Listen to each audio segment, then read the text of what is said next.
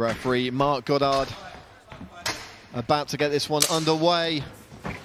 3 5-minute rounds in the Cage Warriors lightweight division. Brykalski in the blue, Mitchell in the red.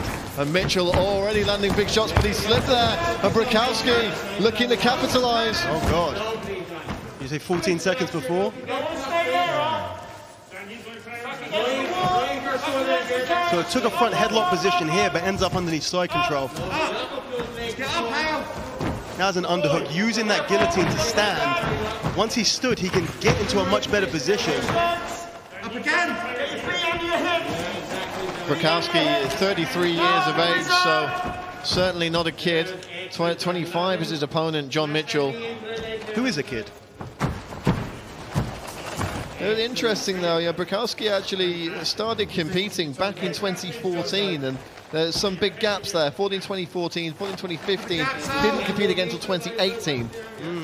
But the majority of his pro experience has come in the past 18 months. So Mitchell inside the closed guard now, and looking to deliver some strikes here, some nasty elbows. And again, like I said in the last match, it's always interesting to see when they get into that closed guard position, what happens when the opponent on their back opens the legs. You can see straight away what is going through the person on top's head. What is their intention? Are they looking to stay there? Do they want to pass? Do they want to get back to their feet? And you see those legs are wide open, and John Mitchell very happy to stay in that position and look to strike. Yeah, John made his pro debut when Cage Warriors returned to Cork last year, and you know, for a guy making his pro debut, he walked into the venue and the venue erupted. When you hear that kind of atmosphere, it harks back to Cage Warriors nights in Ireland of old and what made them so special. Oh, and he's got the submission out of nowhere! Yeah, that back take came very, very quick. And I could tell as John Mitchell went to take the back, Alan was already bridging. He's already exposing his neck. It's the opposite of what you want to do. So as soon as John managed to free his arms, threw his arm around, he locked off and it was done. Phenomenal stuff there from John Mitchell. You know, just as we're talking him up as a potential star for the future, he goes and pulls a beautiful submission out of nowhere.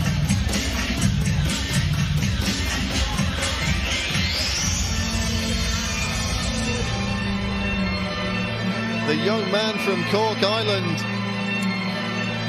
makes it 2 in a row as a professional, still undefeated. He told us he wanted to stamp his mark on the division with another dominant win, and that's certainly what he's done here tonight. Let's throw it to our MC in the cage, Mr. Hal Chaplin, one last time here on the prelims to make it official.